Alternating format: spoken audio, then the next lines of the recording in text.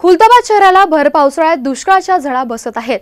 यामुळे शहरामध्ये 12 ते 15 दिवसाआड पाणी पुरवठा होत आहे। सध्या खुलताबाद शहरामध्ये 12 ते 15 दिवसाआड पाणी पुरवठा होत आहे। यामुळे नागरिकांना तीव्र पाणी टंचाईचा सामना करावा लागतोय। पावसाळा संपत आला तरी देखील खुलताबाद शहराला पाणी पुरवठा करणारा येसगाव गिरिजा प्रकल्प पूर्णपणे कोरडा ठाक पडलाय। काही महिन्यांपूर्वी या गिरिजा प्रकल्पाला गंधेश्वर धरणावरून पाईपलाईन जोडून पाणी आणण्यात आलं होतं, पण ते पाणी देखील काहीच दिवस पुरले। ही उपाययोजना देखील अपुऱ्या पावसामुळे यशस्वी होऊ शकली नाही।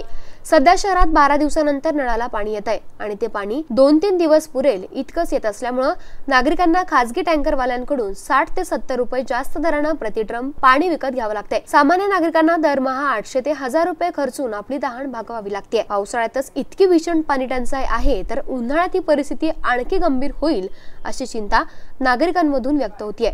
Machhindra Ghorpade, MC news, Khultabad. खुलताबाद शहराला येतो पाणी पुरवठा व्यवस्थित नगर परिषद सुरळीत करीत नाही आणि खुलताबाद शहराला दुष्काळाच्या झळा पोहोचलेले आहे आणि खुलताबाद शहराला 15 ते 20 दिवसानंतर पाणी येते आणि ते पण मुबलक पाणी येत नाही। त्याच्यामुळं त्याचे प्रायव्हेट टँकर आहे ते 60 रुपये ड्रमनं आम्हाला असं गरीब माणसाला पाणी विकत घ्यावं लागतं। त्याच्यामुळे नगर परिषदेने काहीतरी उपाययोजना केली पाहिजे। आज खुलताबाद शहराची अतिशय दयनीय अवस्था झाल्यामुळे खुलताबाद शहराला पाणी टंचाई भासत आहे। माननीय मी आमदार साहेबांना विनंती करतो की त्याने पाणी प्रश्न मिटावा लवकरात लवकर। गेल्या 6 महिन्यापासून आम्हाला पाणी 15 दिवसाला येत आहे आणि त्यामध्ये पाणी 15 मिनटं 17 मिनटाच्या वर येत नाही।